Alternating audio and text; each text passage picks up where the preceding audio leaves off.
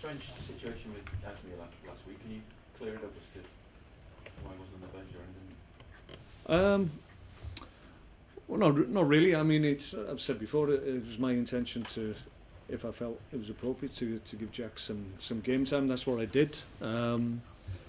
Obviously told Asmir and a number of other players that weren't involved in the starting 11. And that was the situation, really. He wasn't involved because obviously he felt he should have been, and he just felt his mind wasn't focused to be on the bench, which I understood, to be perfectly honest. So I was okay with that, and that's where we are with it. Do we take it that Jack's going to be the number one here from now on? No, well, people misinterpreted this. Maybe needs a bit of clarification. I've just said I wanted to give him some game time, and my intention was to give him a away game. We've got 4 games. Well, we had 4 games left. Well, from my point of view, I wanted to give Jack an away game and a home game. That's the intention. He's going to play tomorrow as well. Asmir's not available because he's just had a slight procedure that he's taken advantage of, because obviously he knew he wasn't playing this weekend. So he'll be back fit and well next week. So I'll take a view on the last 2 games. He is a target for a couple of clubs, I mean, notably Liverpool, Tottenham. Do you see that he will go in the summer?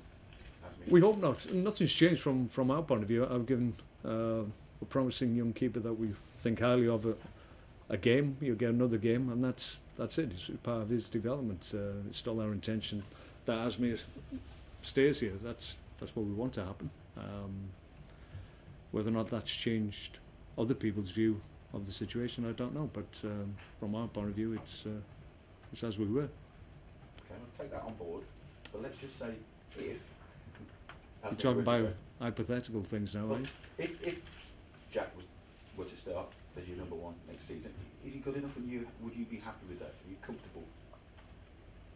Well, that's ifs, buts and maybes, isn't it? I mean, our intention is that Asmir stays. We don't know if that's going to be the case at the moment. That's fair to say, because those talks were always scheduled for the end of the season. So until those actually take place, then we don't really know. We hope that he will be. If Asmir stays, then we'll continue to look to develop Jack, and the likelihood is he probably would go out on loan again. But that would be dependent on whether or not we felt it was the right club available. If not, then he would remain here and continue to push Asmir. Is it fair to say that Jack would have liked to have gone on loan from January, really? No. Our intention was that he comes back and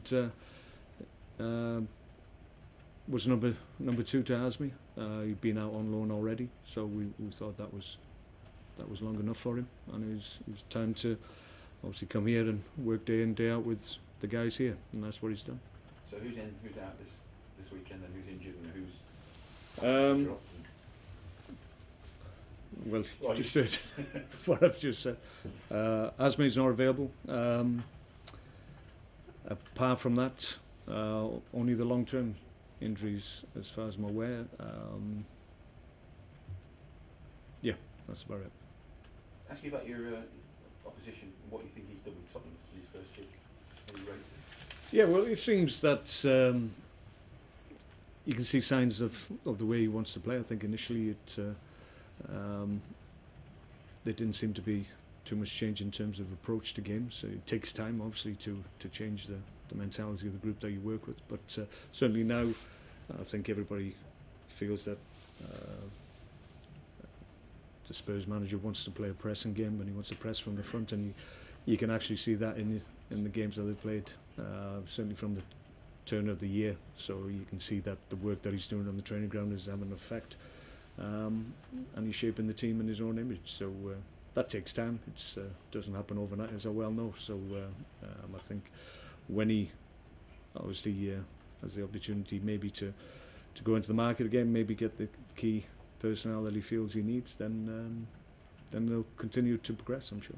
Have you been as impressed with Harry Kane as ever been this season? I mean, yeah, he's a good player. I mean, he's an outstanding young player, and credit to him. I think people I hadn't seen a great deal of him, obviously, before he broke in, but prior to that, maybe people were questioning whether or not he they felt he had the ability to have the impact that he has, but he's proved a lot of people wrong by all accounts. I've just judged him on what I've seen in the games he's played at Premier League level, and he's acquitted himself really, really well. To score the amount of goals that he scored in the first year of his career in terms of full season, I think it's quite exceptional. And as a young player, if you're going to progress, if you're going to be a top player, you have to make an impression straight away, because the Premier League is a high standard. The bar's set really high if you want to go straight in from being a young player straight into the first 11 of a Premier League team. It's a big ask for young players these days. So he's done really, really well. It makes for an enormous second season, doesn't it, next year? Because you've got a lot to live up to. Is that the danger? Well, there is. I think historically, people always look to the second season thinking it's a little bit more difficult. When you break through initially, you get by a little bit of adrenaline, a little bit of the unknown quantity. People don't quite know what your strengths, weaknesses are. Obviously, after the first year, everybody knows exactly what you can or can't, or how you can affect games. So that knowledge obviously is a test in that second season, because people will make it a lot more difficult for you because they know more of you. But you sense he's got a good attitude. He looks a good kid. Somebody who wants to progress, keep on progressing, and if his work ethic and his mentality is what I would suspect it is, then he's got every chance of having a great career. Just finally, Pochettino said that he welcomed Gareth Bale back, having received a lot of criticism this week. Now, you'll have seen his development come through from a Welsh perspective, and also from playing abroad. Do you think he was worthy of that criticism this week?